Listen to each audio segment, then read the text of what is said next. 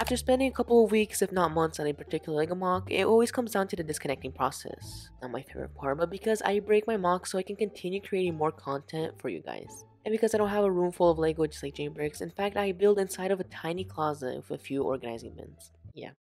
For many years now, I've been avoiding making this exact video because I thought this kept happening on accident or unintentionally. But a few broken pieces later, I have a bin or container full of broken Lego pieces. I found this odd because Lego is known to be the premium building blocks brand, unlike the other ones. And the fact that a 10x10 base plate snaps without any effort is kinda weak. This most commonly happens with tiles, plates, and 2x2 round bricks apparently.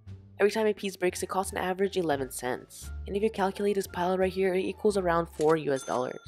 That's a full LEGO Friends poly bag right there. And of my broken LEGO pieces collection, 99% of them are in the reddish-brown color. Could this be happening because of age or the way they're manufactured? I honestly have no idea why these particular pieces are so weak.